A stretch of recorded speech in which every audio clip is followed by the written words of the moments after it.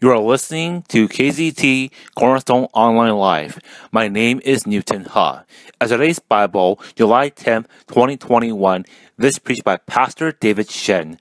I'll be reading narration that will be autocast through Facebook and YouTube channels. Today's children's ministry message, God love honest person. Acts chapter 5, verse 1 through 11. But a man named Ananias, with his wife Sapphira, sold a piece of property, and with his wife's knowledge, he kept back for himself some of the proceeds and brought only a part of it, and laid it at the apostles' feet. But Peter said, Ananias, why has Satan filled your heart to lie to the Holy Spirit, and to keep back for yourself part of the proceeds of the land?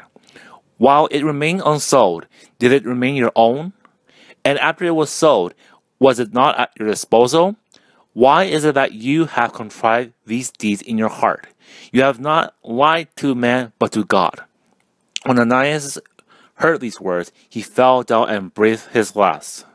And great fear came upon all who heard of it. The young men rose and wrapped him up and carried him out and buried him. After an interval of about 3 hours, his wife came in, not knowing what had happened. And Peter said to her, Tell me whether you sold the land for so much. And she said, Yes, for so much. But Peter said to her, How is it that you have agreed together to test the Spirit of the Lord? Behold, the feet of those who have buried your husband are at the door, and they will carry you out. Immediately she fell down at his feet and breathed her last.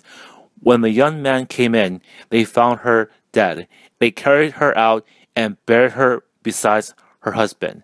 And great fear came upon the whole church and upon all who heard of these things.